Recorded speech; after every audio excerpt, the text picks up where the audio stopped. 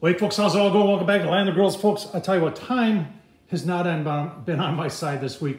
Every time I go to cook, it's like, oh my God, look at the time already. So, you know, I'd love to cook on a kettle. I really would like to. I really want to cook on that slow and sear kettle. But I tell you what, I've got a special treat I want to cook today. And right there, the Masterbuilt is perfect for it. So I tell you what, why don't you go see what we're cooking while I get this fired up. Well, I'll tell you what, there's our special treat down in Iowa last weekend. And this is a thing down there, Tiefenthaler, or Tiefenthaler, I think it's Tiefenthaler. I think, as far as I know, you can only get these in Iowa. And we got these at a Fairway grocery store down there. There's a skinless bratwurst. You're saying skinless bratwurst? I had these. Barbecue Brian over at Mad Horse Barbecue. Check him out. Mad Horse Barbecue made these, and man, they were good. I'm from Wisconsin, and I know brats. These are from Iowa. These are pretty damn good. The key thing here is you place on frozen. So we're gonna get these on, start smoking them, and I'll tell you what, I'm getting hungry. Smoke's rolling, folks. I've got the Masterbuilt set at 225, and you can see we pretty much concur.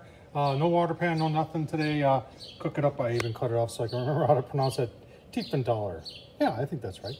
And let's take a quick look at them on the grill. Now they make a whole bunch of different varieties. This is just a regular bratwurst. They make ones that have pineapple and cheese in it and all sorts of different stuff. Like I said, if you're ever in Iowa, folks, you need to ask somebody, hey, where's the Tiefenthaler? And I'm sure they'll know what you're talking about. So I'll give you a couple more look-sees as we proceed. If you're wondering what I'm burning tonight, no, I'm not burning that, but I want to. Barbecue Brian gave me that. Oh man, I can't wait to try that out.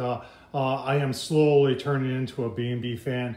I'm just burning some Royal Oak. I've got a couple bags of just burning it up. Royal Oak with the oak in it. I don't mind it, but this B&B is, I'll tell you what, folks, for the Masterbuilt, stuff's the bomb. Let's take a look-see. All right, folks, we're about 35 minutes into it in our Tiefenthaler's skinless brats from Iowa. 225 is what we're running, and we're running about 235 there on the lid. Let's take a quick look, shall we? Oh man, got some nice smoke rolling there. Give you a couple more look-sees. This is going to be good. All right, the Tiefenthaler's skinless bratwurst, folks. We've been an hour at 225. We're now going up to 335. Let's see where we are there, and take a quick look here. Oh man, don't those look beautiful? Keep on watching, folks. I got two hot dog buns freshly made that we're gonna toast, and then we'll give you a look-see once they're plated up.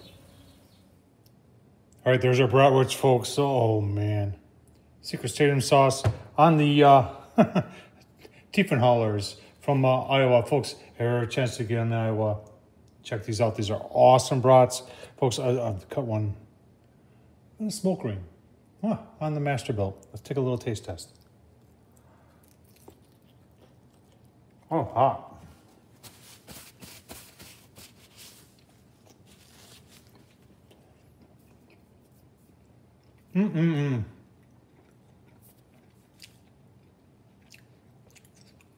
Folks, I'm Wisconsin. I know brats. Those are good brats. From Iowa. Imagine that. Tom, Horseman at YouTube. Folks, leave a comment. Don't forget to subscribe. And as always, appreciate you watching. Thank you.